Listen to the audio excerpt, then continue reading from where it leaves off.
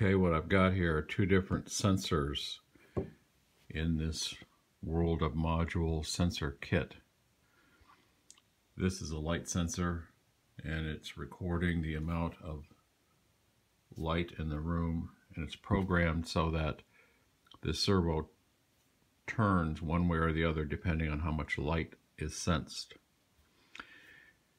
The other sensor is a human proximity sensor, or an infrared proximity. If I press the B button, it starts the motor turning, and this is supposed to be the letter N, meaning there's no human. If I put my fingers over the sensor and press the button again, the code says that it's supposed to turn the other direction. Now, what is going on? This is our new Yaboom Superbit version 2, which has these Grove connectors right here, which the version 1 does not have, and therefore we can plug in these modules with the Grove connectors. I've got one called human infrared sensor, and I've got one called the photo sensor. This is the kit we're using. Here is an explanation of what this sensor does. It's in this description on Yaboom about the kit. Here's the code. I'll put this code link into the video description, and you will see that we have Superbit version 2 extension with these additional extensions included. And then here is the kit that I've got. Here is a kit that's currently available.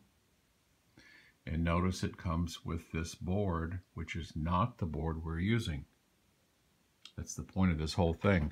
We can use the Superbit version 2 now instead of this board, which they picture here. The advantage is this has got its own battery, so we do not need to have a USB into the board right here. We don't need that because we've got a battery already installed.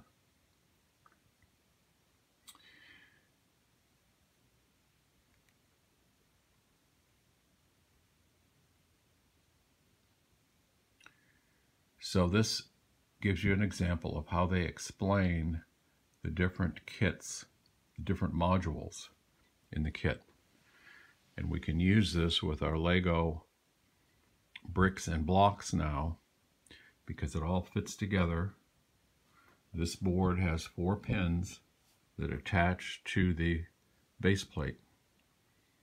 These modules have the pinholes that match Lego Technics, which in turn matches the boards and bricks, the board that we've got and the various bricks. So there's a lot to be learned about all this, but we're showing how we can use microelectronics, coding, Lego Technics, and Lego bricks and blocks with motors to make our whole scene active. There will be more.